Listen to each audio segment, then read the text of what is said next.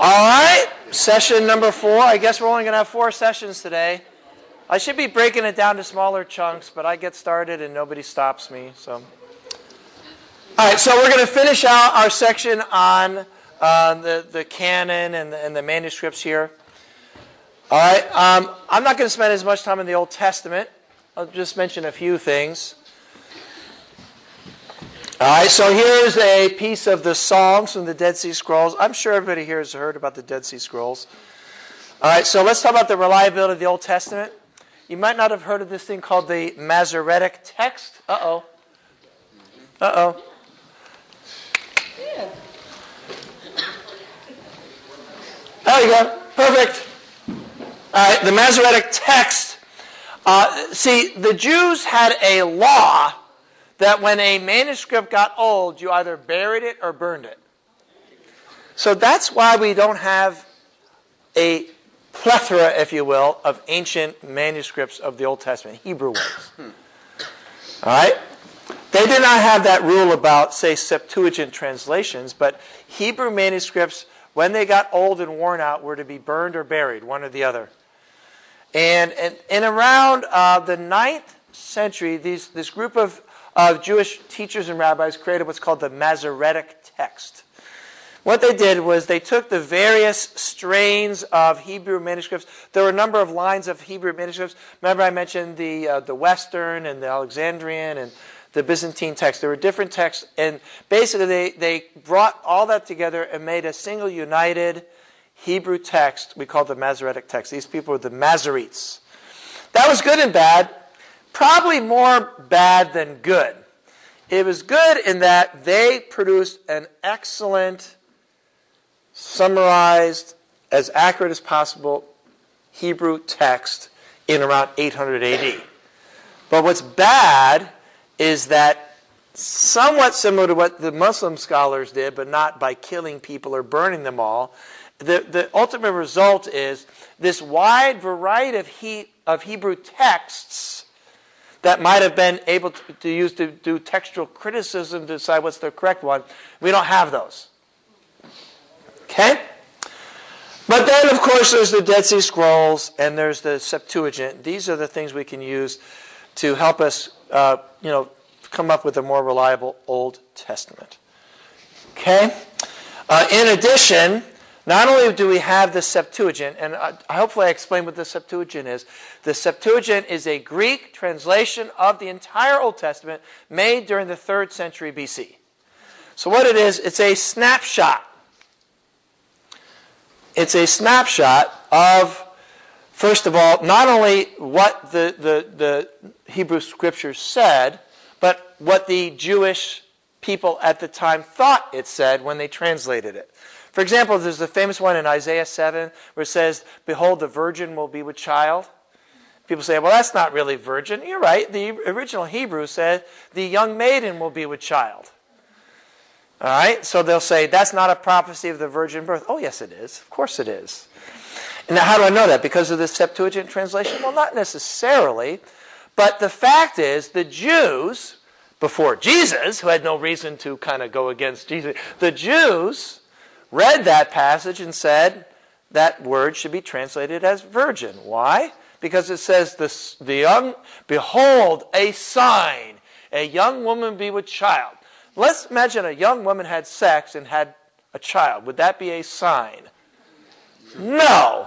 So naturally, when they translate it to the Septuagint, they said a virgin will be with child. Hello? All right, so that's just an example of one of the uses of the Septuagint. Every once in a while, when you read the Old Testament, you kind of, the stuff in the bottom it says, all those things. It'll say Septuagint this and Masoretic that. That's what we're talking about. All right, the 3 main sources for the best possible Old Testament text are the Masoretic text, which was this corrected, awesomely scholarly Hebrew text from about the 9th century, and the Septuagint, which is really the earliest photograph, if you will, we have of the Old Testament, because it's a translation from the 3rd century BC, and the Dead Sea Scrolls. Okay? Those are the main sources of creating as accurate as possible. Now, in addition, We also have the Samaritan Pentateuch. Now, this is only the first 5 books. You know the Samaritans, they only used the first 5 books. They didn't believe in the other ones. So it's only the Pentateuch, but this is a translation made 400 BC. So not only do we have the Septuagint to help kind of maybe ask some questions about what's the most reliable early Hebrew manuscript, we also have the Samaritan Pentateuch. Now, our manuscripts of that Bible are not as old as the Dead Sea Scrolls, but nevertheless, once the thing gets translated, it's kind of like a photograph. Okay, we have the Syriac versions, and we have the quotes of the Old Testament from the Mishnah and the Talmud. Whatever those are. Moving on here. Okay, great. Now, these are the oldest Old Testaments we had up until fairly recently. These are all Masoretic texts. Cairo, Aleppo, Leningrad. You can see the dates, 895, 920, 1008. And I believe the Leningrad is the entire Old Testament. Cairo and Aleppo are partial, but significant. Okay? Now, if you want to argue that the Old Testament could have changed significantly, from, let's say, 700 BC, when Isaiah was written, till, let's say, 900 AD, that's 1,600 years. If a book got copied and copied and copied and copied and copied and copied and copied for 1,600 years, is it reasonable to think that major changes could have come into it? The answer is yes. Okay? So does that create a problem? It's debatable how much of a problem, but it's not as if it creates no potential problem. All right. Now, let's talk about these Masoretes. These guys were whacked out, crazy people. I'm telling you, they worshipped the Bible. I guess that was a form of worshiping God for them. But these guys were crazy. Before starting to copy the scrolls or codices, the scribe was required by the Masoretes to go through an elaborate ceremony in order to preserve the integrity of the text. They counted all the letters of the Old Testament. Can you imagine? They kept track of such arcane details as the middle verse of the Pentateuch. And they also found the middle verse of the entire Hebrew Old Testament, Hebrew Bible. They were aware of the middle word of the whole Old Testament, the middle word of each book. They kept record of the middle letter and verse of each book. They kept record of, taken to the extreme, they also counted the number of times each Hebrew letter appeared in the entire of each book. Counted the number of verses which contained all the letters of the Hebrew alphabet. All this was intended to produce exact copies. These guys were crazy.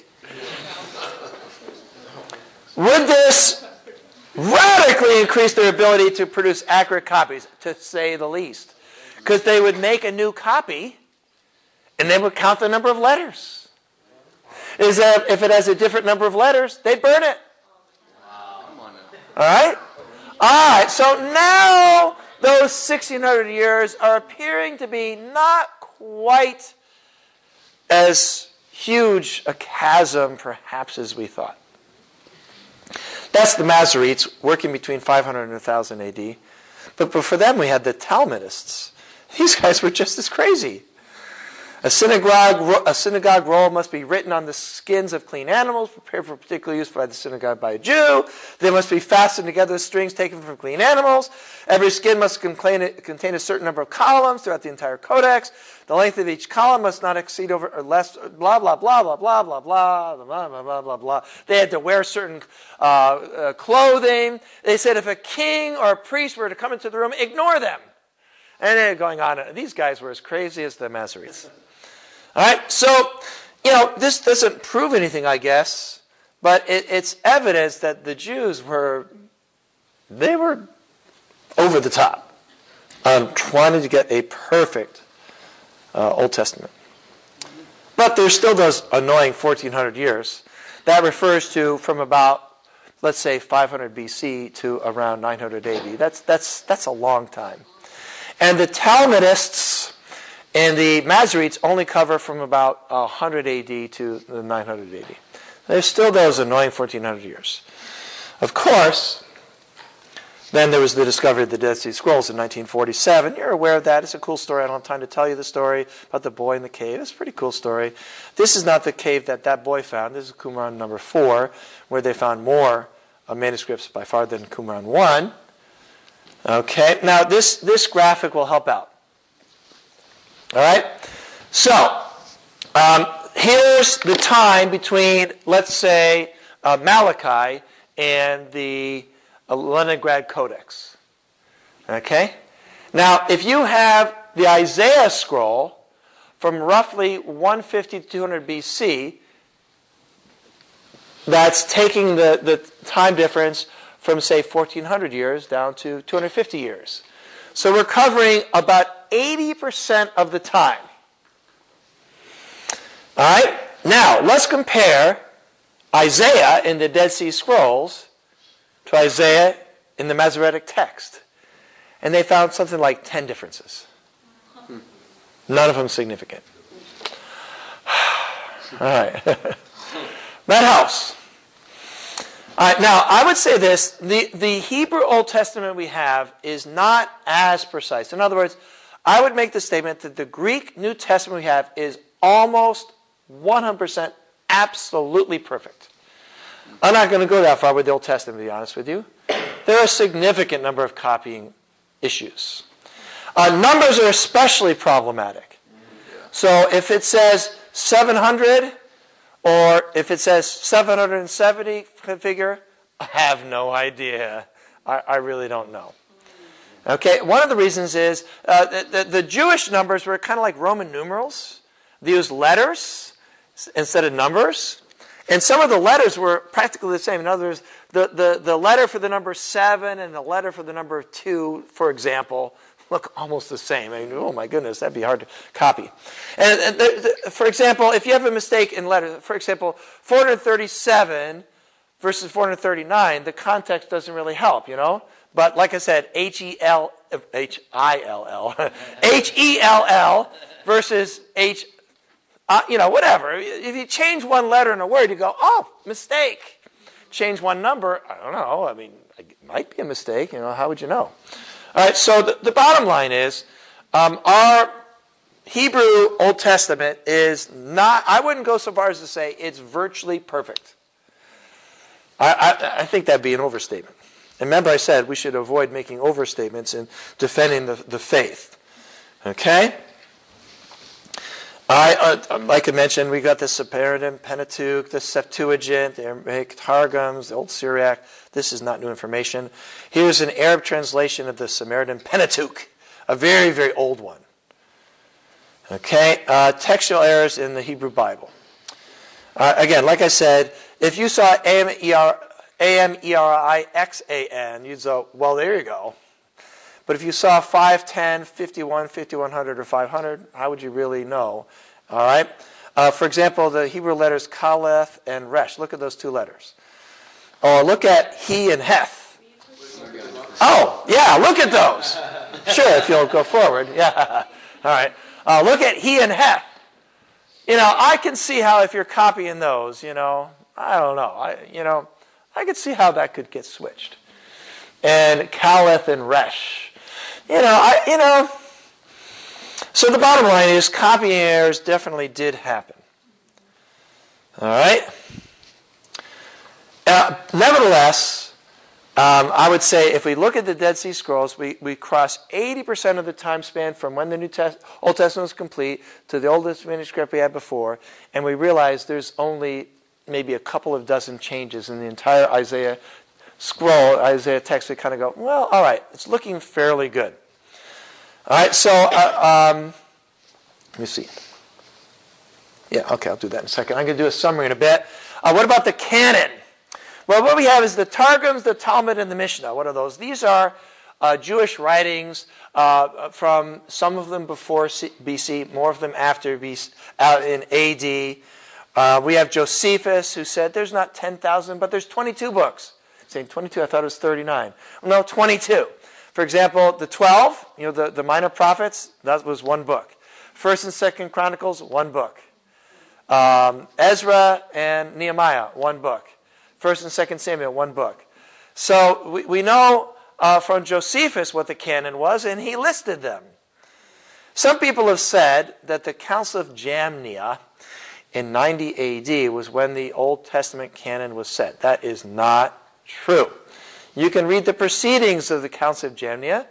These were Jewish scholars getting together after the time of Christ. And they debated a couple of books. All right. One of them was Song of Solomon, and the other one, I believe, was Ezekiel.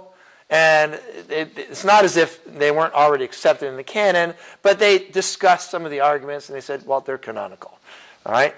All right. So basically, when was the Old Testament canon set? Well, if you read the Talmud says that Ezra finalized the Old Testament canon.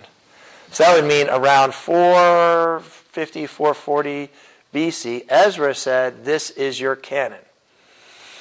I don't know if that's true, but what I can say is certainly by 250 BC. How do I know that? Because that's when the Septuagint translation was made. All right? Also, I believe the New Testament is inspired by God. And if you read the New Testament, it quotes from almost every Old Testament book. And it never, ever quotes from any other book.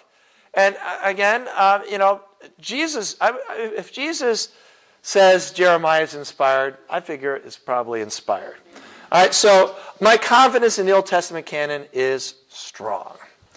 Okay? And then about the Apocrypha, I'm going to skip that. I talked about that already. All right, Old Testament reliability, a summary. The canon of the Old Testament was set by a general consensus of the Jewish rabbis, perhaps as early as 300 BC, but almost certainly by 300 BC. The Council of Jamnia more or less confirmed this list of books. Hebrew and Aramaic text of the Old Testament is remarkably close to that of the original writings. That would be my conclusion on that. All right, and then I talk here about apocryphal stuff. I'm going to skip this. Shepherd of Hermas, Epistle of Barnabas. People ask questions about that, so maybe I could stop there very, very briefly. Shepherd of Hermas, Didache. The early church fathers said these are profitable for reading in the church, as are the books I brought with me. So buy some copies, please. I don't have to bring them home. I know you're students. You don't have any money. So I know you won't buy them, but please do. All right, because then I don't have to carry them home with me, okay? Nobody's bought any yet. Since you can, all right, you have till tomorrow. That's cool. All right. Somebody asked about Barnabas. There are unfounded allegorical interpretations. In other words, Barnabas is interpreting the Old Testament, and you kind of go, really? Well, I don't know about that. All right, but as I see Paul interpreting the Old Testament, I go, yeah, absolutely. So, there's some things that are, like I said, Epistle of Barnabas has some anti-Semitic comments in there that I kind of go, I don't know about that. So, you read these for yourself. I think you'll find that they're profitable for reading. And go ahead and read them. They're not inspired. All right? Inspiration in other books. I'm not going to go into this. We could talk about Islam. I've already talked about Islam, Baha'i, Mormonism, Hinduism. There's a bunch of things we could say. The bottom line is, if you compare the evidence for the inspiration of the Bible to the evidence for the inspiration to any other scripture in the world, it's like, why are we even talking about this? It's kind of like comparing Jesus to, Moses. So I'm going to skip all this. There's the Sanaa manuscript, by the way. The one up here is the Sanaa manuscript. The Tashkent manuscript is also another one that has variations from the Quran that's accepted. Anyway, I'm not going to get into all this apologetics of Islam. That's really interesting. Hindu scriptures, Buddhist scriptures. All right, yeah. Now this is important. I really want to spend some time here. I want to talk about inspiration and inerrancy. Does the Bible claim to be inspired? Yes. Does the Bible claim to be inerrant? Yes. I mean, doesn't David say your words are perfect? And he does say that. I think so. All right. So let me give a possible definition for inspiration. The entire Bible, although authored by men, is divinely and authoritatively the revelation of God. That would be a statement of it being inspired. And what we have clearly established is the Bible claims about itself that it is in fact inspired. And these are familiar passages to you, 2 Peter 1, 2 Timothy 3, 1 Thessalonians 2, 2 Peter. It's interesting because in 2 Peter 3, 15 and 16, oops, oh, really? Oh, I'll have to go really far. Oh, my goodness. All right. Oh, not too bad. All right, 2 Peter 3, 15 and 16, this is where Peter says Paul's writings are inspired. All right, so we know for a fact that the writers of the New Testament were aware that their writings were inspired. And it's clearly, I believe Peter's implying that his writings are inspired as well, even as he's talking about Paul's writings being inspired. All right, now, is there such a thing as an inspired opinion? That's a tricky question. Yeah. You know, in 1 Corinthians 7, Paul says, I, not the Lord. So that means it's just as an opinion? Because, see, the Lord spoke to divorce between married people who were believers. And so basically what Paul did there is he said, here's what the Lord said. Then it says, now I, not the Lord, here's what I say about this. So is that just his opinion? Is it inspired, but it's just his opinion? All right, let me give you my response is it's inspired, and you call it his opinion or not, either way, it's in the Bible, it's authoritative. All right? Now, are there any errors in the Bible? The Bible is full of errors. Uh-oh. Let me explain what I mean. Let's go to John 9:31. Please, don't leave now, whatever you do, all right? Don't leave now. I did that partly to catch your attention. If you were falling asleep, you're now wide awake, probably. All right? The Bible has errors in it. So therefore, it's not inerrant. I believe the Bible has errors in it, and yet the Bible is inerrant. All right? Let me explain myself. Okay, here we go. John 9:31. We know that God does not listen to sinners. Therefore, God does not listen to sinners, right? Who said it? Who said this? John 9:31. Who said it? The man born blind. He says, we know that God does not listen to sinners. Well, that's not true. Right. That's an error. It's not an error. It's not an error. All right, but by one definition, it's an error. I mean, what he said is not true. Are there any people recorded in the Bible telling lies? Well, yeah. So there's an error. All right, so you have to be careful in what you mean when you say the Bible's inerrant. Okay, got it? Yes. But that guy's not true. By the way, David said in Psalm 51, against you and you only have I sinned. That's not true. That is not true. David sinned against Uriah. What do you think? Think he might have sinned against Bathsheba and maybe his other wives. Oops, other wives. There's a whole problem right there. So how do I explain that David said, against you, you only have I sinned? Because it's poetry. David's like, you know, he's just saying what he feels. All right? And you have to take the Bible. For example, in Proverbs it says, raise your child the way he should go, and when he's old, he will not depart from it. And therefore, let's say we have a faithful disciple in the church, and their kid's not a Christian, therefore they didn't raise him the right way. Now, that's a proverb. Come on, bro. That's not a promise. All right, so I believe the Bible is inspired by God. I also believe it's inerrant. But if we do not understand what we mean when we say inerrant, if we don't define it carefully, remember I said don't paint yourself into a corner?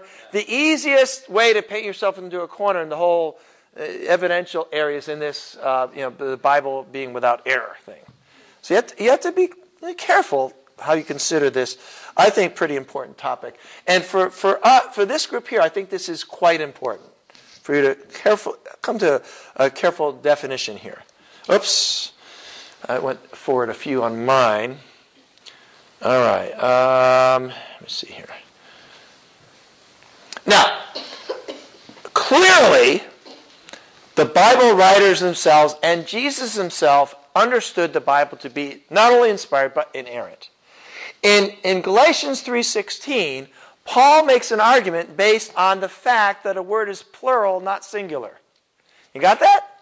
That's called verbal inspiration, technical term. Because it's inspired as in, God inspired it, in generally, But Paul interprets a particular word, not seeds, but seed. Singular, not plural. Therefore, he's talking about Jesus. All right, so clearly, I'll take your question in a second. Clearly, both Paul and Jesus, because there's examples of Jesus interpreting something based on the tense of a verb. So clearly, Jesus and Paul believed the Bible was verbally inspired at all possible levels you could analyze its inspiration. Yeah, go ahead. I'm sorry, this is from your last point. What was the scripture you used about the child who, if they don't become a disciple, they... Proverbs, I didn't say 25 or something like that. Okay. Train a child in the way he should go, and when he's old, he will not depart from it. You Google it, you'll find it in 3 seconds. All right. The reason that creates a problem is if you interpret a proverb as a doctrine, which you should never do, you're going to get in trouble. And then the Bible suddenly has errors everywhere you look. All right? So when you leave this room, please do not quote me on saying the Bible has errors. Quote me on saying the Bible's inerrant. Okay? If you're going to give the other quote, then make sure you give all the other stuff I'm adding to that when I explain what I mean by that. Okay? Again, in Luke 20, verse 37 and 38, Jesus makes an argument from the Old Testament based on the tense of a verb. Okay?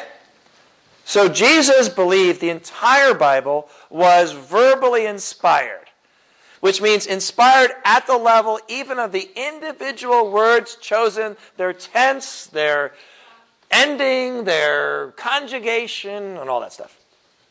All right? So I think that answers that question, at least for me. Now, what about what we read? Are translations inspired?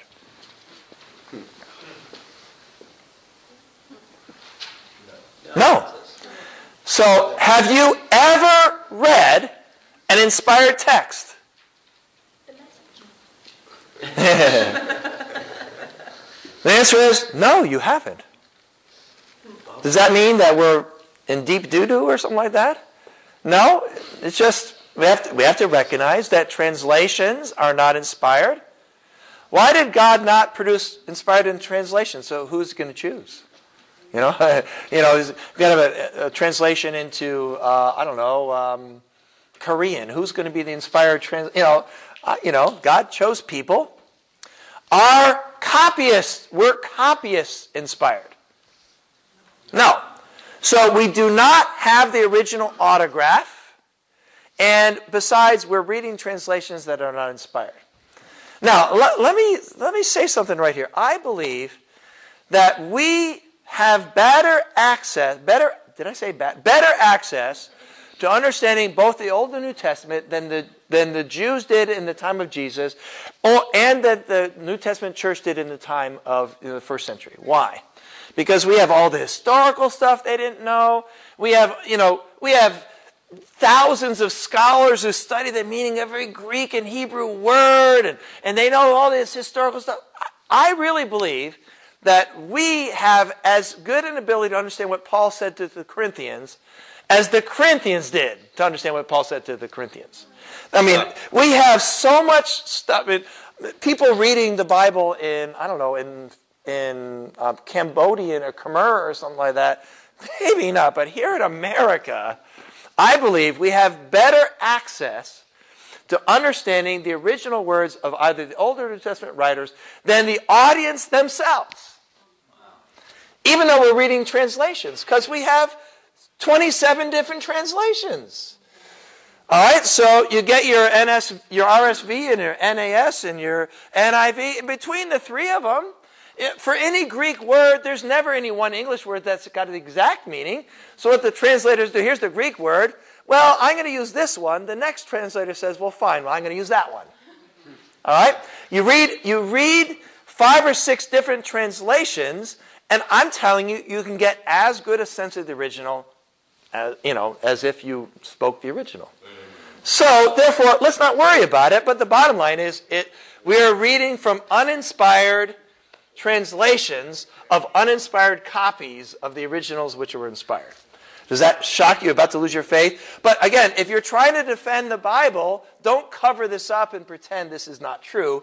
That's painting yourself into a corner. All right? So again, I'm going to back up and I'm going to say the autographs, the original written letters, histories, proverbs, etc., are inspired. Okay? Does the fact that the copies and the translations are not inspired, does it affect your faith? I say it shouldn't. It doesn't need to. Because we have these access to things, I'd say, we could understand it as well as the original receivers of the actual message. All right? Now, how do we know the Bible's inspired? All right? Now, from an evidential point of view, that's an interesting question. For example, by the way, that's random. Esther 3:4. That's random. Don't look up Esther 3:4. That's just random. I just picked that at random. Check that one out. That's random. I don't even know what it says. So can I prove Esther 3:4 is inspired? Well, how could I? I mean, it's just some random verse. Now I can show that Psalms 23 is inspired. Check it out, And oh man, I wish you had time to go through Daniel in this class. Oh my goodness, those prophecies. Whew. All right, but I can't prove Esther 3:4 is inspired. I can't. The fact that Paul said all Scripture is inspired by God, that's not evidence. That's just a statement. That's either true or not, and you can check out the evidence for that. But here's what I would say: the evidence that parts of the Bible are inspired is clear, and it's beyond reasonable doubt. All right, and so we already know that God inspires Scripture. And how much of a leap is to say that he would inspire the whole thing?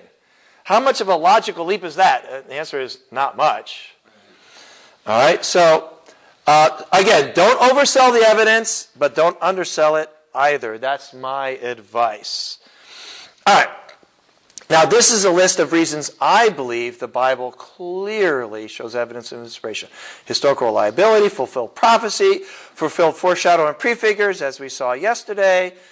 Consistency of doctrine and theology, lack of contradiction, scientific wisdom. Jesus said it was inspired. Jesus said it was inspired, right? And then he was raised from the dead, and he raised Lazarus from the dead. He walked on water. It's good enough for me.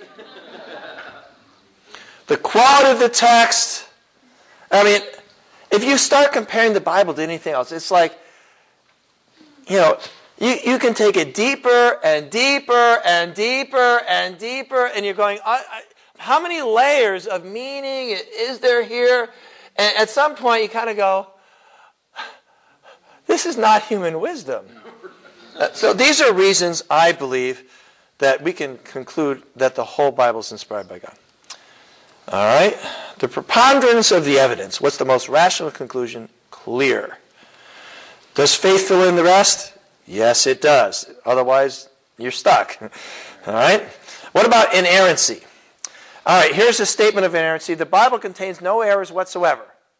All right, now that's what fundamentalists say, but, I guess they even call them fundamentalists anymore. Whatever, never mind, that's an old word. That's what certain people from certain denominations who kind of have a not very well thought out understanding of what we mean by this. We have translation issues, we have copying issues. We need to define inerrancy a little bit more carefully than that. All right? Here's one person's statement. This is just one person's statement. The inerrancy of Scripture means that Scripture in the original manuscripts does not affirm anything that is contrary to fact. Okay? I think it doesn't affirm. Doesn't affirm anything that's contrary to fact. Remember that guy said, God does not listen to sinners, It doesn't affirm that. So I think that's a useful statement, all right, of inerrancy. Now, there's the Chicago statement. There was a bunch of evangelicals who came together in 1978, and they were a little bit miffed by these fundamentalists who kept saying the Bible's inspired by God, therefore the earth is 6,000 years old, therefore, all these other things that, therefore, what did David say in Psalm 51? That you can't sin against a person. There's all these crazy things that you could kind of find in the Bible that aren't there at all by saying it's, and therefore there's going to be 1,000-year reign and Jesus is going to come and live on the earth and therefore these helicopters are going to come down and, Armageddon and all this kind of stuff. These people annoyed some fairly clear-eyed, good, sound thinking people, and so they come up with this statement of inerrancy. All right, which I don't have the whole thing. All right. Are the Gospels an exact transcription? In other words, when you're reading the story where Abraham is talking to Pharaoh, is that a transcript of the conversation? Probably not. So what is it then? Well, I'd say it's a faithful rendition of what was said and what happened. Okay, when you're reading the Sermon on the Mount, are those the exact words Jesus said at that particular sermon on that particular day in that exact order? Maybe. Put it this way. I believe by faith that God could do that. I mean, I know He could do that. I know He could give, Matthew perfect memory. But the problem is then you read the version of the Sermon on the Mount in Luke and kind of go, well, see, you have to understand, when the New Testament writers put these things together, they were not thinking as Westerners would think. We think very linearly. So we think that if you said this happened, and then later on you said that happened, then they have to be in chronological order. Otherwise, you're wrong. But that's just not how people in the Near East thought back then. So there will be chronological errors, if you want to call them that. But we have to define an error in the terms of what would have been an error to the original writer. Okay, so these are things you might want to think about. So are the days in Genesis literal? Did Jesus clear the temple twice? My answer, by the way, is I'm not sure. I honestly don't know. But I do know that John puts that at the very beginning of his ministry, and then the Synoptic Gospels put it down. My personal opinion is that Jesus cleared the temple twice. That's my personal opinion. But if it turns out that when we get to heaven and I find out that John took that event that happened near the end of Jesus' life and put it earlier on for a particular theological point he's trying to make, I wouldn't go, oh man. You know what I'm saying? So did it happen twice or did it not? My opinion is he went into the temple twice. Okay? But is my belief that the Bible is inerrant based on this conclusion? I would say no, it's not. Because, we have to have a definition of inerrancy that makes sense, okay? Are there chronological errors in the New Testament? Yeah, are there chronological errors in movies we watch sometimes? Well, yeah! That's kind of, with postmodernism, they do that on purpose a lot. That's kind of, but that's the thing, All right, what about paraphrases? Do the New Testament writers ever paraphrase the Old Testament? They do. Jesus even paraphrased.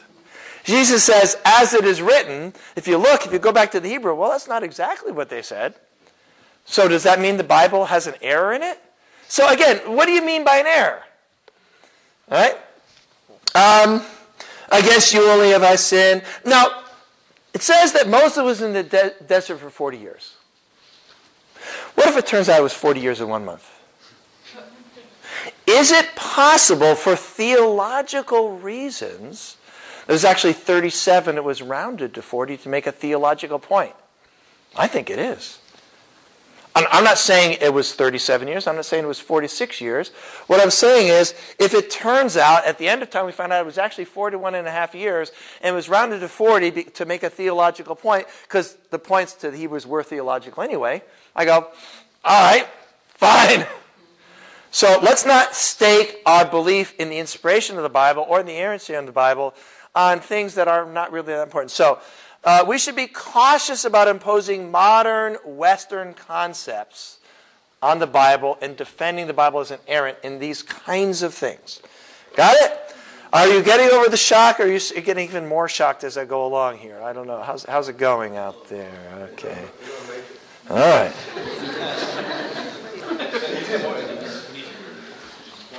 Does Psalm 51:5 teach original sin? You know? It says, as far, in Psalms 103:12, it says, as far as the east is from the west. As if you could measure how far east is from the west anyway, you know what I'm saying? Is that an error? Or is he just saying, he's just saying, as far as the east is from the west. The Bible describes the sun rising. Does the sun rise? No, it doesn't. The earth spins. The sun doesn't rise. The earth spins. So therefore, the Old Testament writers are mistaken. Therefore, you're mistaken every time you say, I want to see the sunrise, okay? So again, we don't want to force a Western concept of what it would mean to be inerrant on the Old Testament. Okay? Is it possible that the writer of Genesis 1 was making principally theological points and not, paying absolute attention to the details of the order of everything that happened in blah, blah? Is that, I don't know. I believe God could have given him the right order. Is that, are we going to make that stand on error or lack of error in the Bible? I'd say, let's just say, here's what I think. I'm pretty sure this is the case, but, I don't know. Yeah. By the way, I believe there's a flood. I believe there are animals in the flood, that Noah was in the flood, and I believe the flood affected the whole earth. That's honestly what I believe. I believe there was a guy named Adam, there was a guy named Eve, and that God made them. A woman named, that's another deal there. Yeah. Adam and Eve, Adam and Steve, sorry. Yeah, never mind. That's why she laughed right away. That's why she thought that was so funny. All right, good. But I'm going to be honest with you. If at the end of time God says, well, that was a metaphorical story about what happened, I wouldn't go, oh man, I'm just going to go to hell instead.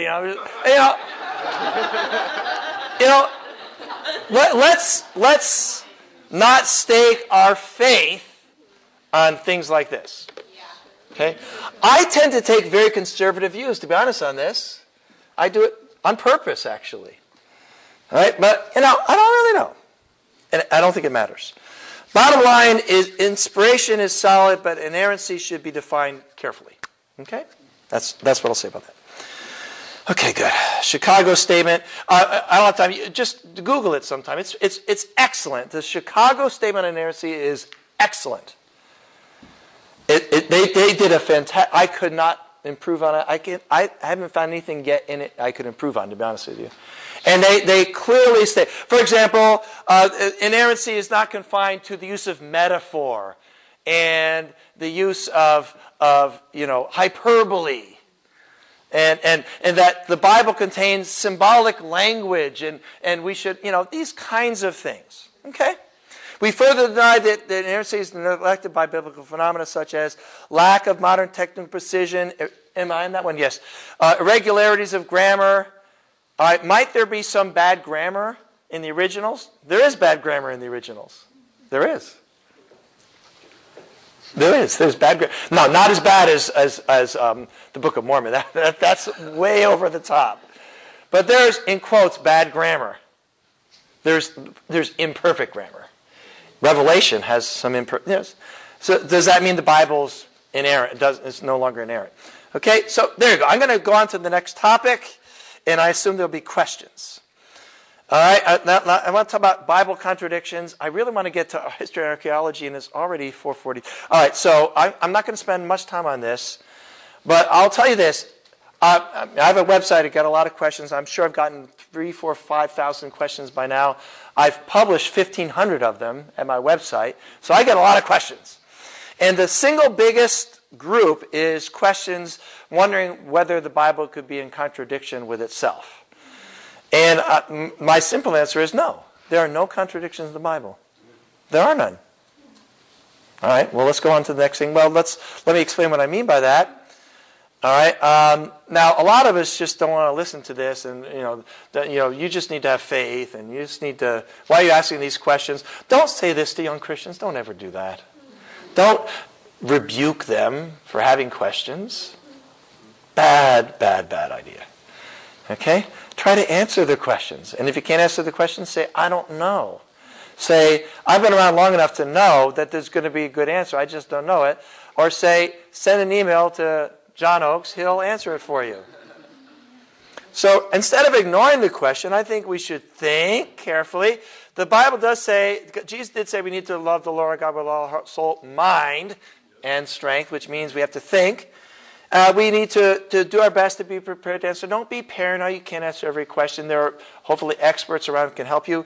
But to the extent you can, amongst all the other things you do, try to become as expert as you can, especially if you're going to be working in the campus ministry. That's extra reason to become at least somewhat good at these things.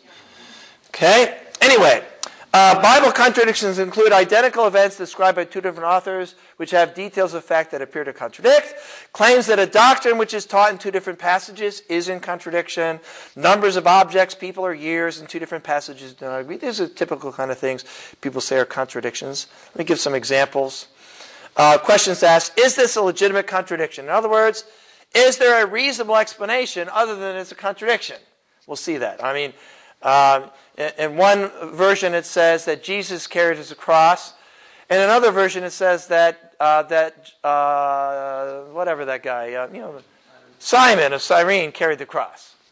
Contradiction, right? Maybe.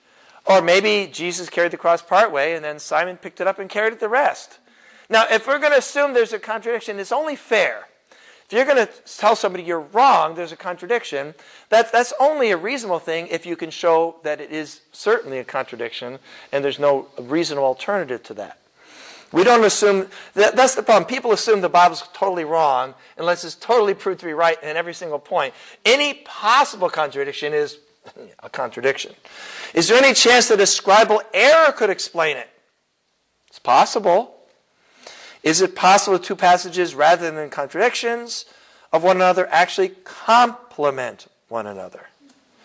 In other words, at first glance, they may seem to say something that contradicts, but actually they're saying two different things which, taken together, have a deeper meaning. All right, so let's see here. Contradictions of fact. Contradiction. Let me see. Do I have the explanations of these? Okay. All right, here we go. In 2 Samuel 8:4, it says David took 700 men. In 1 Chronicles 18:4, it said he took 7,000 men. All right, so which is it, 700 or 7,000? Let's go back to our possible explanations. Oops, let me see. Our possible explanations would be it's a legitimate contradiction and there's no way to work it out, so one of them is just flat wrong. One possibility. Another possibility is there might have been a scribal error. Another possibility is that maybe they complement one another. So there are two different battles or something like that. Which do you think it is? Scribal error. Right. Does that mean the Bible has errors? The answer is no, it doesn't. The original autographs are inerrant. All right. Here we go. Exodus 20, verse 8. Remember the Sabbath by keeping it holy. Isaiah 1:13. Your Sabbaths and convocations I cannot bear. So God said to keep the Sabbath, and then he said, I hate the Sabbath. Therefore, the Bible's contradictory, right? No. I'm telling you, this is what I get. I get these kind of stuff. Let me see. What about, Genesis 7:17. Let me read that one. Oh, yeah. Genesis 7:17 said the flood lasted 40 days. Genesis 8:3 said the flood lasted 150 days. Obvious error. No. No, actually, Genesis 40 said the rain. Genesis 17 said the rain lasted 40 days. And Genesis 8:3 said the flood lasted for 150 days. Yeah. I was in Kansas City in 1993. Wow. The rain had stopped weeks beforehand. The river kept coming up and up and up and up for like 2 or 3 weeks. Now, what about a global flood? How much longer would that keep rising? I don't know. It's not a contradiction. And then there's Genesis 36:37, where it says, let me turn there just really fast. Genesis 37:36. Genesis 37:36. Here we go.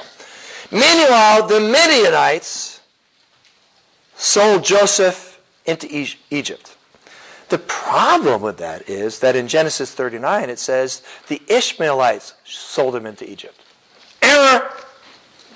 I'm telling you, your Muslim friends will do. They'll keep throwing these at you. If you answer 17 of them, they'll throw 26 more at you. All right, but trust me. All right, so which is it? Was he sold? Did the Midianites sell him down into Egypt, or was it the Ishmaelites? Well, I have a question. Are you Missourian? Yes? Yes. Oh, well, okay. Who's from Missouri? Are you Missourian? Yes? Sure. Are you American? Yes. This guy is crazy. He claims he's both American and Missourian. Obviously, he's wrong and off his rocker. All right. Because it turns out the Midianites were Ishmaelites. That's your error? That's your contradiction? Okay. Here's a good one. Exodus 20:4-5. Let's read that. Exodus 20:4-5.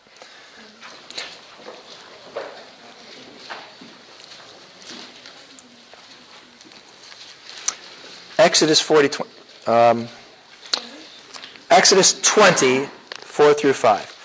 This is a hard one. There are a few claimed contradictions that are actually hard to explain. Let's say there's 1,000 of these, and 950 of them are like, easily explained. Just read the Bible, common sense. But then out of those 1,000, there's 50 that are actually kind of interesting, that you might have to think carefully. Okay, Exodus 20:4-5. There we go. Okay, here we go.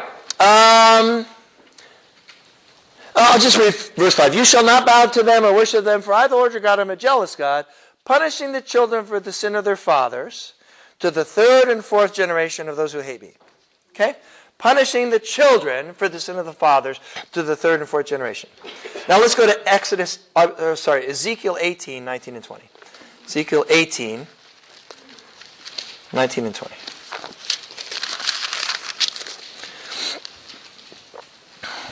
Yet you ask, why does the son not share the guilt of his father? Since the son has done what is just and right, and has been careful to keep all my decrees, he will surely live. The soul who sins is the one who will die. The son will not share the guilt of the father, nor will the father share the guilt of the son. Now it seems like before Ezekiel wrote Ezekiel 18, he should have consulted Exodus 20 and kind of make sure he didn't put a contradiction into the Bible. Now you have to admit, this one here, it seems like they have a point. All right, so let me help you out there.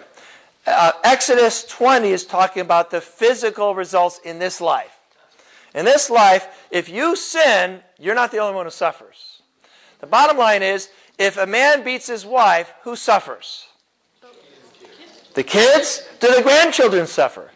Yeah, how about the great-grandchildren? Could be. Now, could God come in and somebody could get saved and kind of break up? The bottom line is, you know what? It's like we didn't even need God to say Exodus 20, verse 4. We kind of knew it already, When people sin, it brings suffering into the world, and that suffering is inherited through the generations. But that's not what the writer of Ezekiel's talking about. Ezekiel's talking about eternal. And in eternity, Exodus 18 is true. And when you see the balance of Scripture, you always have to ask, which is the fundamental truth? Which is the fundamental truth? Exodus 20 or Ezekiel 18? The answer is Ezekiel 18. Which is the fundamental truth? We're not saved by faith except with works, James 2. Or we're saved by grace, not by works, in Ephesians 2. Which is the more fundamentally true? Ephesians 2 or James 2? Ephesians 2 is the more fundamental truth. Does it contradict James 2? It doesn't contradict it. James 2 explains it. Okay? So that's another example of contradictions. I'm going to summarize by saying there are none. Now, there's one in the Bible. I think I got it right, but how about Proverbs 26:4? There's a good one. Proverbs 26:4. This is a funny one. Yeah. Proverbs 26:4.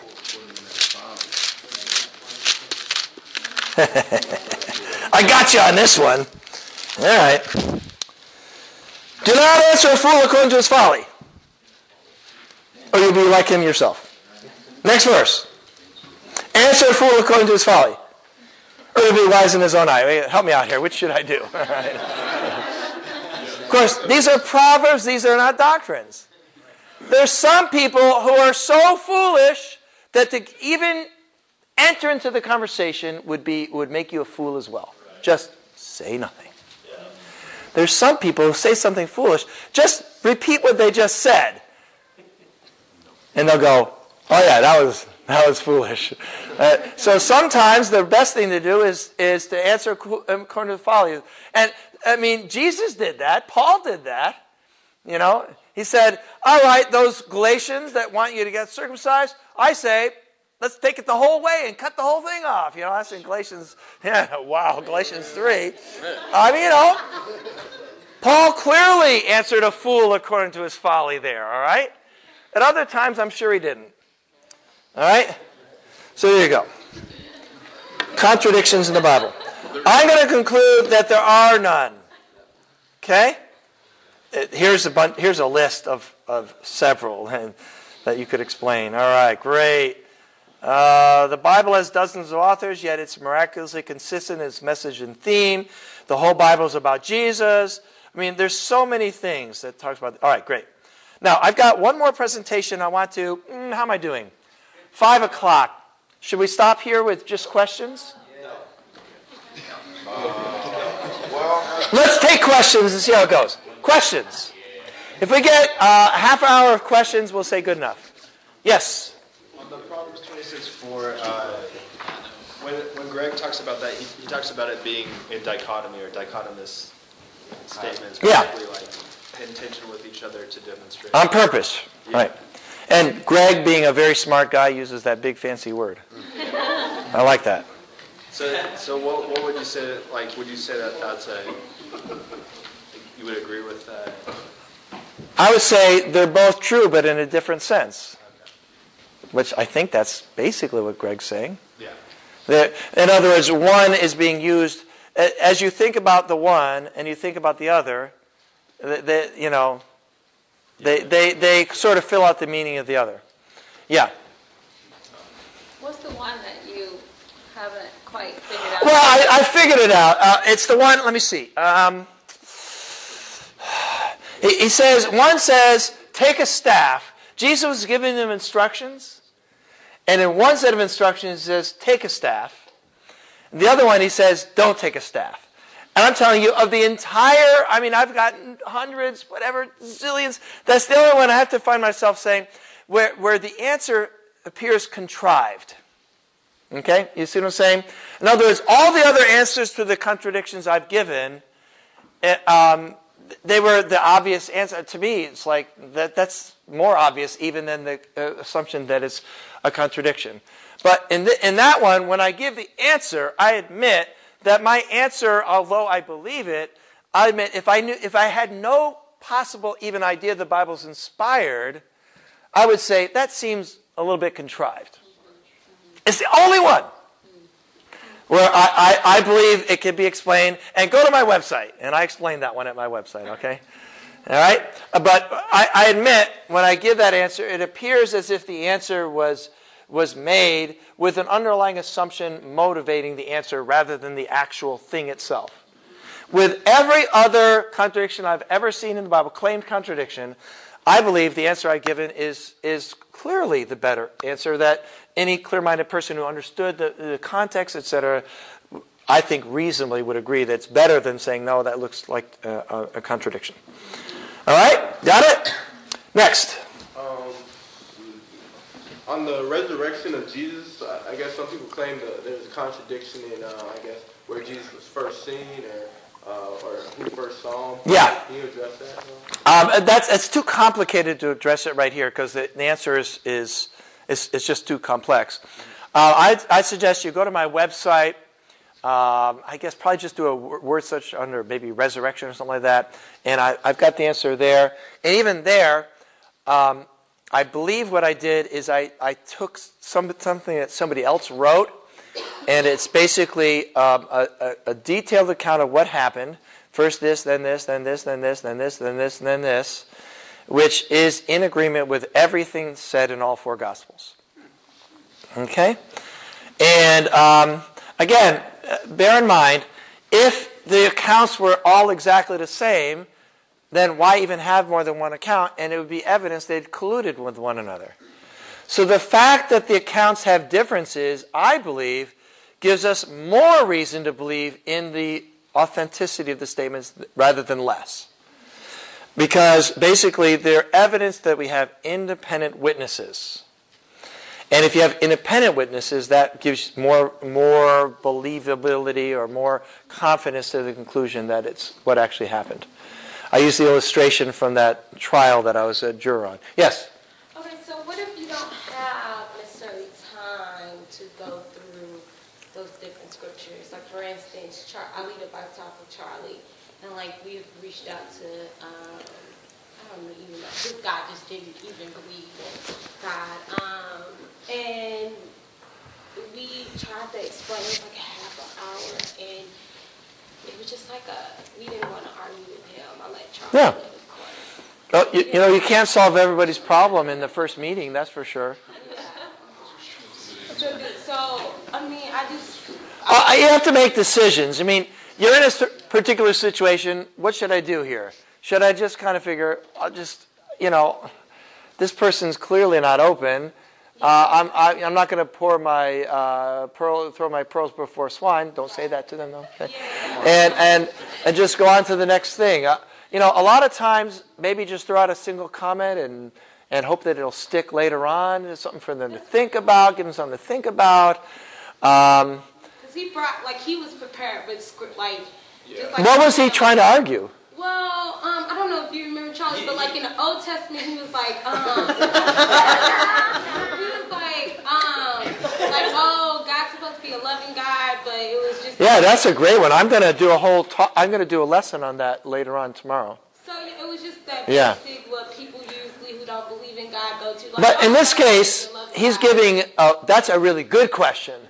Most of the stuff, people saying the Bible's not accurate historically, the Bible's not accurate scientifically, the Bible's full of contradictions. This is a bunch of, these are smoke screens or people that don't know what they're talking about.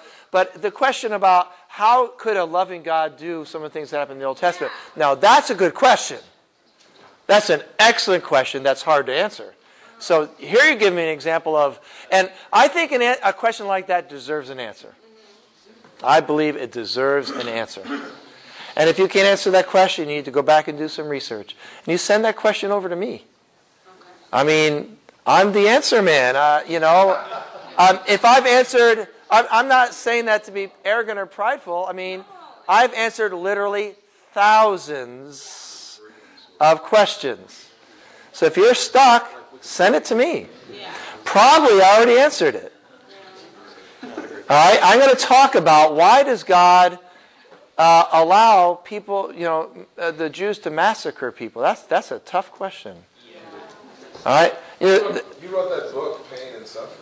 No, I didn't write a book on that. I wrote an article on that. We have a class on that in our apologetics. One of the classes in our apologetics certificate is called Answering the Hard Questions. Okay, and I'm going to talk about that briefly here tomorrow if I get to it. I hope I do. And the hard questions are, why is there hell? Yeah. Why is there suffering? Why is there evil? Why is there slavery in the Old Testament? And why is there violence committed by God's people in the Old Testament? And then the sixth one is, what about the Trinity? Those are the six that I list as the hard questions. I think the nice thing about those is when you answer those questions, you're going to deepen your faith. You're going to understand God better because those are theological questions. All the hard questions are theological ones. They're not evidential ones. They're theological ones. Yeah. The Bible's full of science errors. No, it's not. There's none. Give me one. There are none. The Bible has all these historical errors. No, it's not. There's not a single one. Okay. Why is God allowing violence to occur in the Old Testament?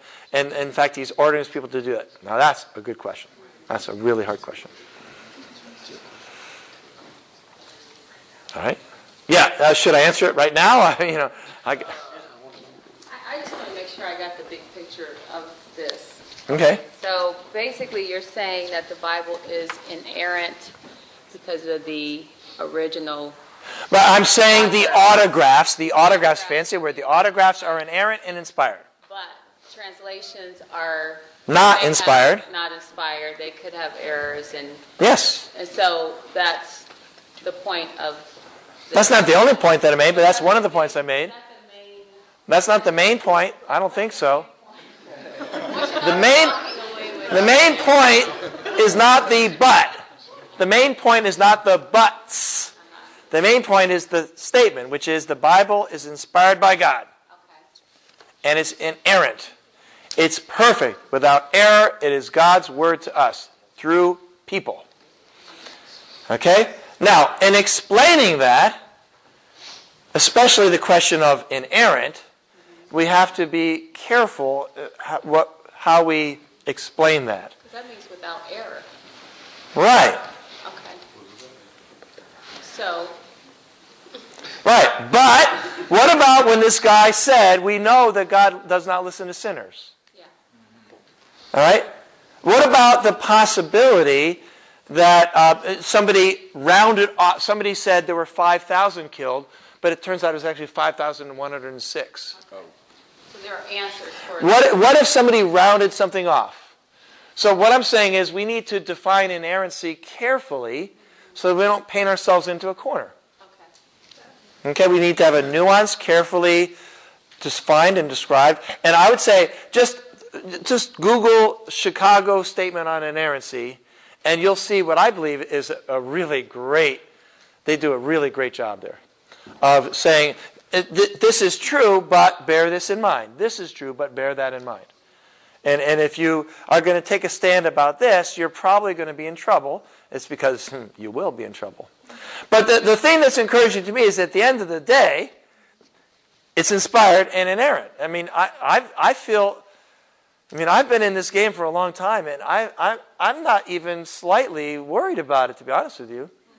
Because when I've looked into these questions at the end, every time this happens, I find myself more confident than ever, because I look at their arguments and I go, seriously? Now, there are exceptions. I don't say seriously to that one. I don't say it because that's a good question. That's an excellent question. Yeah. So my question's in regards to the Hebrew writings. Yeah. So there are no Hebrew ancient texts, is what you're saying? Dead Sea Scrolls, yeah. Oh, but no, other than the Dead Sea Scrolls. Well, that's the Dead Sea Scrolls include at least fragments of every book in the Old Testament except Esther and like 2 or 3 others. So of the 39 books of the Old Testament that we have, all but 3 or 4 are found either in completely or in fragment in the Dead Sea Scrolls. So with that, like in learning Hebrew or Yeah. learning a Hebrew Bible, is that the same Hebrew of the Dead Sea Scrolls? Essentially, yes. Okay.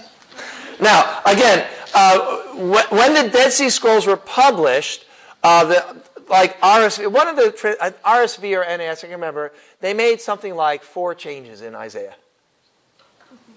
And I don't know what they are, but it might have been 6 changes, I can't remember. Of those 4 or 6 changes, you kind of look, there's this, like, insignificant.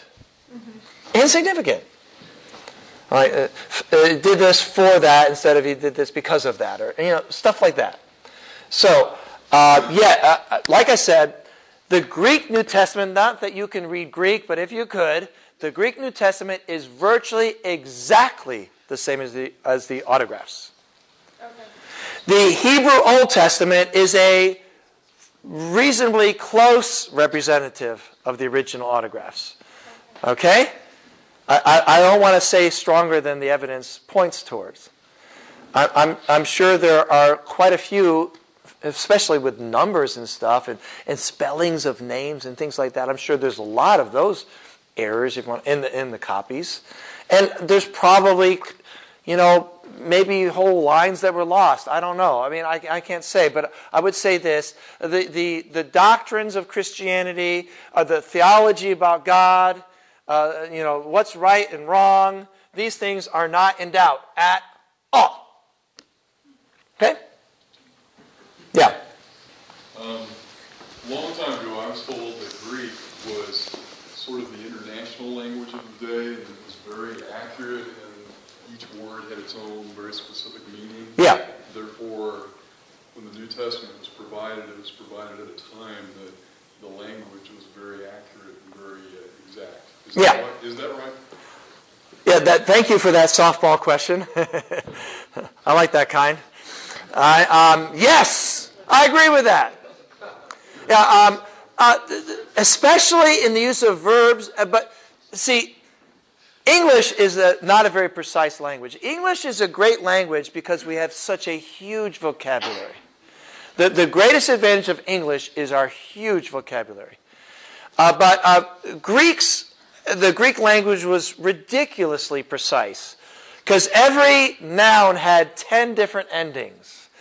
And the number of endings for verbs, it goes on and on and on. They had so many tenses. They could express such incredible subtleties that we can't even begin to express in English. So the fact that it was a lingua franca of this whole area of the world, I see that as God's providence. At just the right time. It says that in the Bible, at just the right time. At just the right time, in just the right place, in just the right circumstances, the Pax Romana, and the Greek language, and the actual physical location, and so many other things. God chose the perfect place, time, and language, and historical setting to send the Messiah. Absolutely. Yeah. Uh-huh. Oh, okay, you had made a comment earlier, and you might have already explained it, but you had said that you don't think creationism should be taught in schools? Well, first of all, I'm a creationist. Of course, all Christians are creationists. Okay? And, but creation is a religious topic, not a scientific topic. So I don't think creation belongs per se in science classes. Now, I teach science, I teach chemistry, I teach physics, and I bring the idea of creation into my classes all the time. But I don't do a unit on it. Because I can't do an experiment on creation. I mean, it's kind of hard to do that.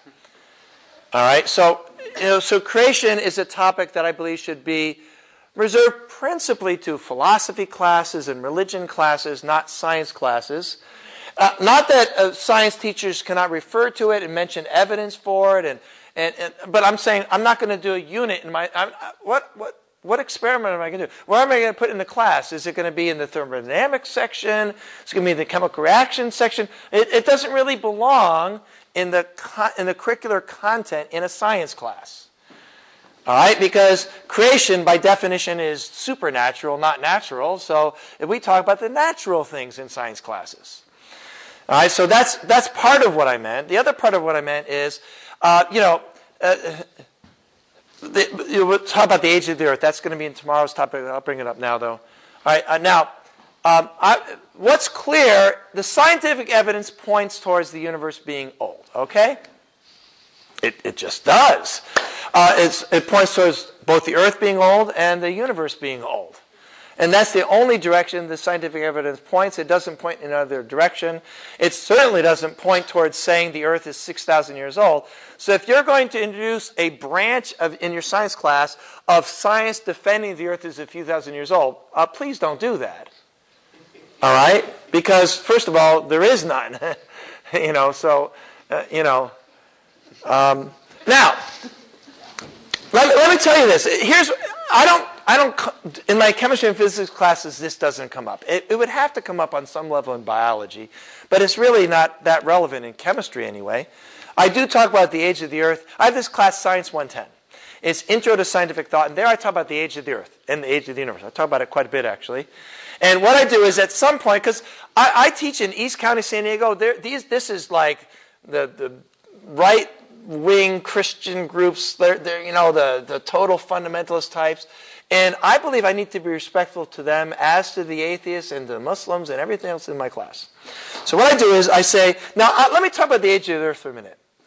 All right, now I'm going to just tell you right now, from the uranium dating and the Big Bang measurements, blah, blah, blah, the universe appears to be about 13.5 billion years old. The Earth appears to be around 4.5 billion years old. That's the evidence. It doesn't, there's many lines of evidence. They all point to the same thing. So the scientific conclusion is that, according to the evidence, they appear to be that age. Okay. Now, let me talk about the young Earth idea. So what I'm going to do is, and I do this in class. I literally do this. I said, I'm going to walk over there for a minute, and I'm going to speak not as a scientist, but as a theologian. So I literally do this. All right, great. Now let's talk about theology. Let's not talk about science for now. Let's talk about theology for a minute. All right, good. Now, let's just assume for a moment, for the sake of argument, that an omnipotent, omniscient, all those other things, gods exists. Could that God create an earth that appeared old when he created that earth? And could that God create a universe that appeared old when he created it? And everybody has to say yes. I mean, what else can they have to say yes? Okay, good. Now that we're done with that, thank you very much. Thank you. All right. Now let's talk about the science. Now, if God created the earth appearing old, then when if you looked at it, it would appear old. All right, great. Now, one thing we know for sure is it appears old. All right. So why would these people try to defend scientifically that the earth appears young and that dinosaurs lived 5,000 years ago? Come on. Please don't do that. It just makes Christianity look so silly. These people aren't scientists. They're not. So that would be my response to that. And there's a few things that I think are worth throwing out there. For example, let's say you look through a telescope at a galaxy that's 4 billion light years away. Let's just say that you do. Okay, then when did the light leave that galaxy that's hitting your eye through the telescope? 4 billion years ago. Now, if the universe is only 10,000 years old, I have a question. Is that galaxy even there? Ooh, God, maybe not. And if so, because obviously God put the light kind of in path, and God could do that. I mean, God could do whatever he wants. He put the coin in the fish, and he walked on the water. He turned water into wine, and it says in the Bible that if God wanted to turn these stones into children of Abraham, he could, and I believe it. That's not the question. The question is that what he did? I don't know. But that'd be kind of strange, And put it this way, if the earth is only a few thousand years old, one thing I know for sure is dinosaurs definitely did not live, and neither did trilobites. They didn't. Because if they'd lived at all, then it was a very long time ago. But might God have put dinosaur bones in the ground? Could God have conceived of an earth that had existed for 4.5 billion years, but he didn't want to wait, I guess, so he created the earth that had the appearance of that? Of course he could. Did he? I doubt it. But the point is, if you take that position, that's a theological position. It's a 100% theological position. It's not like sort of a little bit science and a little bit of theology. It's all theology. And I say, amen. I have no argument with that. I mean, amen. I mean, maybe that is what happened. How do I know? How does anybody know? I honestly don't know. So hopefully I'm humble enough to admit I don't know. But if you ask my opinion, I don't agree with that opinion. That's not my opinion. That's not the God that I know to do that kind of stuff, that kind of trick us like that, but how am I to know? So that's why creationism, young earth creationism, should definitely not be shoehorned into our science curriculum. Another thing is design. There's the whole design thing, and that aspect. And again, I believe in design. I'm going to talk about that tomorrow. That the universe is designed is as obvious as it is that you and I are sitting right here. You know what I'm saying? But design is not a scientific hypothesis. It's not. It's not a scientific hypothesis for two reasons. Number one, you can't test it. And number two, you can't falsify it. You can't prove that something wasn't designed. And you can't prove that it was designed. Therefore, by definition, the intelligent design argument is not a scientific one. Therefore, it should not be included as curriculum in science classes. Should it be mentioned in science classes? Absolutely. I do it all the time. But we wouldn't have a chapter on design because that's not a scientific idea. Okay? So, I believe in creation. I'm a creationist. I believe in intelligent design, but I wouldn't appreciate these people trying to shoehorn either of those concepts into a biology class or chemistry class or physics class. Don't belong there. Now, in my Science 110 class, it's there. I teach about science and religion. I wrote the textbook for my class, and I have this essay where I strongly defend that both science and religion are true, and that working together, everybody's better off. I'm not going to apologize for that, but I wouldn't put that chapter in a chemistry textbook. Anyway, end of sermon. And we used up our time almost till 5:30, so we're definitely not going to start the next section, but I'll take 10 more minutes worth of questions. Unless you want, I'll go till 8 o'clock if you want, but, That's not enough time. All right. So, what this means is I'm going to have to talk even faster tomorrow. Unless I do the stuff about archaeology. I love that stuff about archaeology. It's so awesome. So, John, I have a question. Yeah. And I was in and out, but I might have missed this part. So, you were talking about the current versions of the Bible we have now, and they're not inspired, right? The translations are not inspired. I like to be really, really careful how I say this stuff. You get yourself in trouble really fast. So I'd say the translations are, obviously, we all know they're not inspired, because if they're inspired, they'd all be exactly the same, right? Right. So they're not inspired. Yeah, go ahead. Well, that was my question. Is how do we know that they're not inspired? I mean, because if they're inspired, they'd all be exactly the same. And they're not all exactly the same. So, therefore, almost by definition. But what reason would there be? Why would you think, for example, let's say, first of all, you mean a committee's inspired, right? Not a person, a committee. So this committee sits down to make, the New English Bible. You're saying that committee's inspired? What would be your evidence that they're inspired? What would be your reason to argue they would be inspired? Does God inspire such things? So you're saying because we can't prove that they're inspired, they're not inspired. But they're not inspired. If they were inspired, then if you had three different definitions. So which one's inspired then? Let's just pick one randomly. Well, let's say the NIV is inspired. NIV is inspired. Well, then obviously the RSV, it was just, So you're saying, so how'd you pick that one? I did. All right, there you go. Answer, your question answered. I mean, they're paraphrased.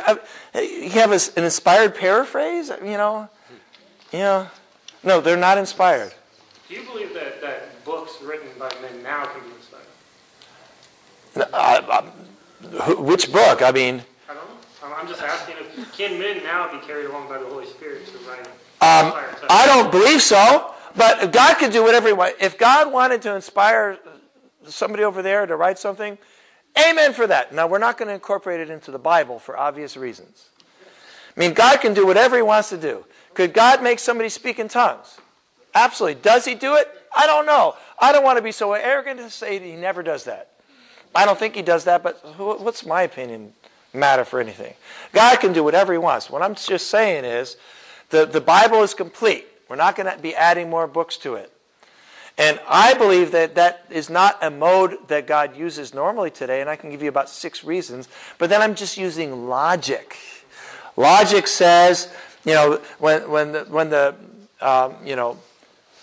says in Zechariah that after a certain time, those who say they're a prophet, there's no prophecy anymore. It says that in Zechariah 11. Seems to imply that. It says, in fact, if you claim to be a prophet, you're going to be killed and all this kind of stuff. There's plenty of evidence that says the Bible is complete.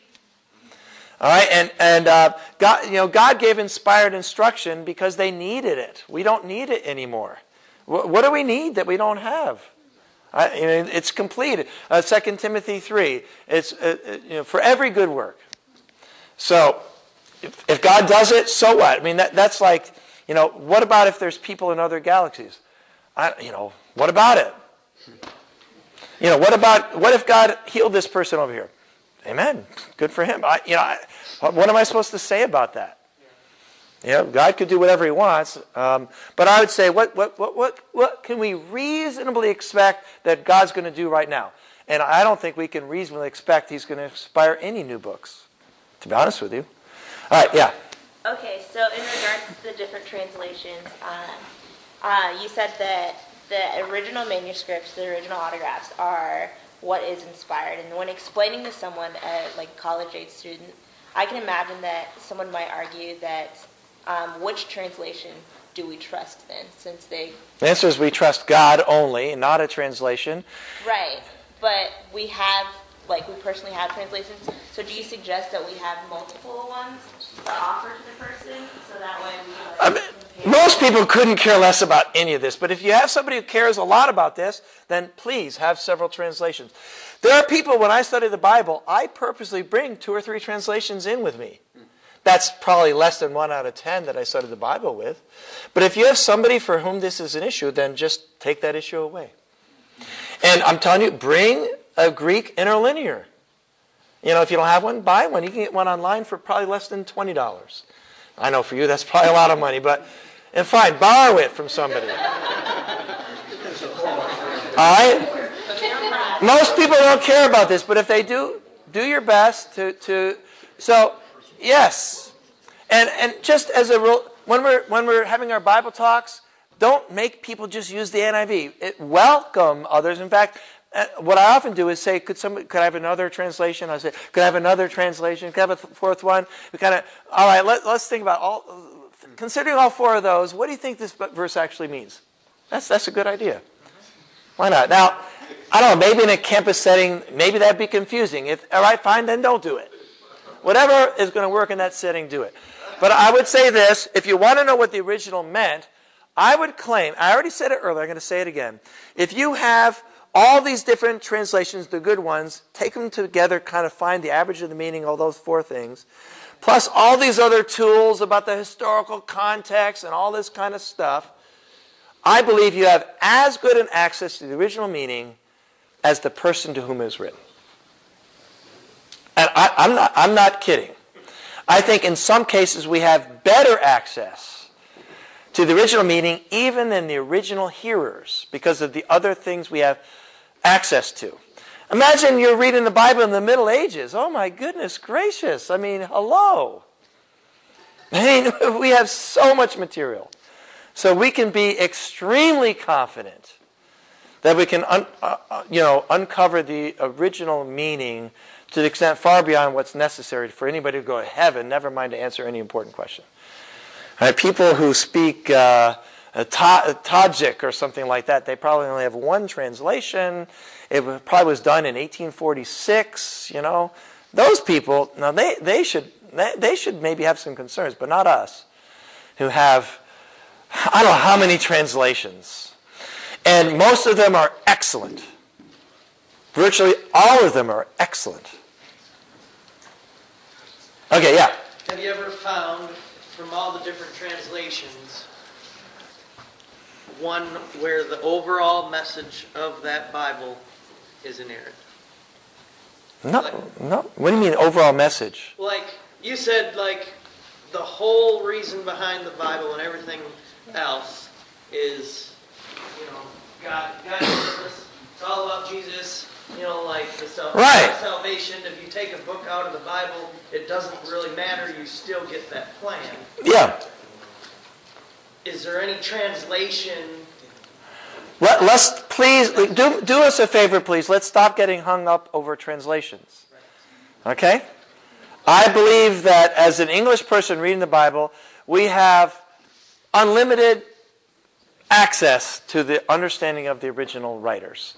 I mean, we have commentaries, we have dictionaries, and so, I mean, this should be a non-issue to us. Well, I think if I'm like saying, I think maybe what he's asking is, in your humble opinion, what is the absolute worst, or what's the worst translation out there? The worst translation is the one that you use without using any others. Okay? Because there's no best translation. There is no best translation. There's only translations that might handle a particular passage better than another. There's no best translation.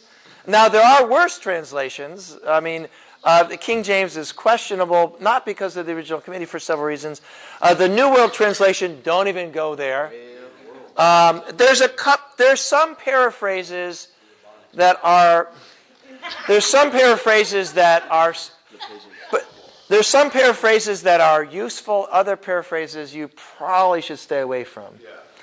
I would say use paraphrases with caution. Always use a paraphrase along with a good either word for word or phrase for phrase. All right, and so don't use paraphrases alone.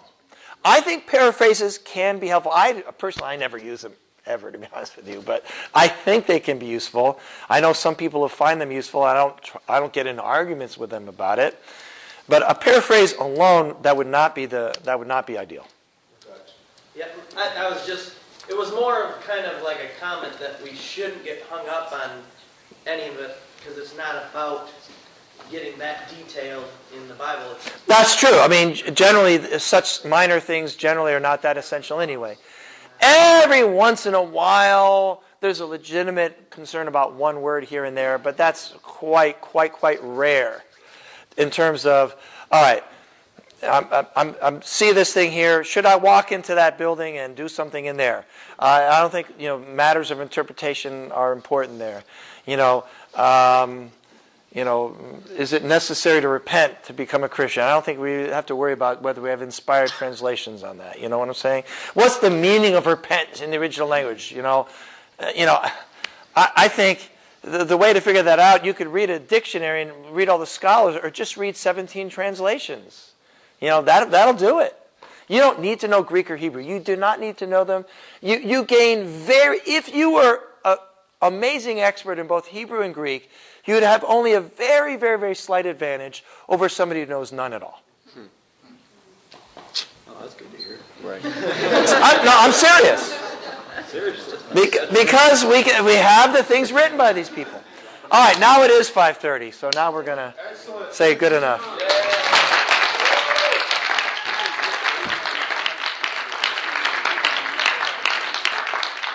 Quick question. Does everyone know where they're staying tonight? Anyone not know? Okay, great. Excellent. Okay, so here's the plan tomorrow morning. What time do you want to start? The earlier the better for me, but these are college students, some of them, so, 7 in the morning is not going to work for them. Okay. It would work for me. Okay. Okay. Let's do this. Let's do breakfast. What time is breakfast? What time do you do breakfast? We can eat whenever. 7:30? Okay, we're going to say breakfast starts at 7:30? 8 o'clock. All right, let's say breakfast from, we'll say breakfast from 8 to 8:30. And then I will come up and we'll sing a couple songs, say a prayer. We'll make sure that John can start at 9 because he needs to wrap up here around 3:30 and hit the road, and obviously has a ton of material that he wants to cover tomorrow. But we have been blessed tremendously. Lots of great questions, guys. I appreciate John taking the time to explain everything to us. Excellent stuff. If you got more questions, maybe you don't want to watch the football game tonight, maybe you just want to sit, read up on all this stuff, or watch the game and chill out. Great to have you all here. We'll see you tomorrow morning, 8 a.m. is breakfast, okay? Well, let's close out with prayer. God, we are just so grateful for all that we've been able to learn and experience today. Really, God, thank you so much. I feel like we not only were able to hear just some incredible knowledge, God, but Father, really just get some faith building here, Father. And I really feel, God, like it's interesting watching John teach, hearing him teach. We feel like, God, we got to know his heart a little bit better as well. So thank you so much, Father, for what we've learned.